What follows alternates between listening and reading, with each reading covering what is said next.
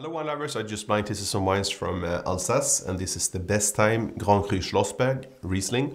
And Schlossberg, which is highly renowned, particularly for Riesling. It was also the first Grand Cru site to get the status in Alsace back in the days.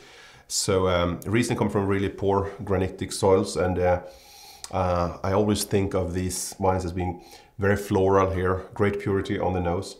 And this example as well is much more towards the tropical with the more yellow fruit notes with yellow plum. We have the ripe citrus, a lot of floral, and also some flinty notes.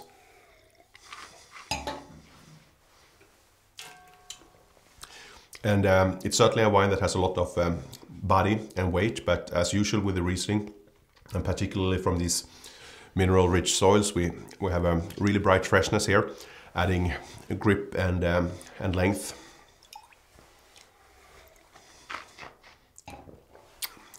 So 15, good vintage with or great vintage with plenty of ripeness here, lush yellow fruit, and a long mineral fresh finish.